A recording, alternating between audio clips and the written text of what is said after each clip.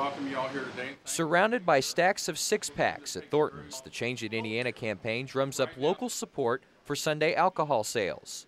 Right now, convenience, drug, and grocery stores are prohibited from selling carryout or cold beer on Sundays. They hear from their customers all the time. They don't understand why we have these laws. They don't understand the inconvenience that they have to go through because of our antiquated alcohol laws that have no basis in public policy, and they want to see a change made.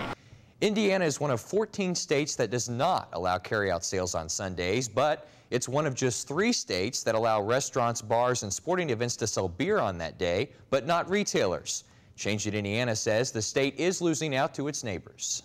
Money is everything, especially when Indiana is dealing with budget shortfalls and looking for tax revenue wherever they can get it. There's $9 million being left on the table from this prohibition on Sunday sales. Michael Lockard is a citizen opposing the Change It campaign. He says even one more day of alcohol sales is harmful to Hoosiers.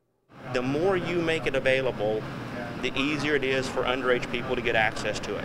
If you can control it by cutting off one day a week, then it's a good thing.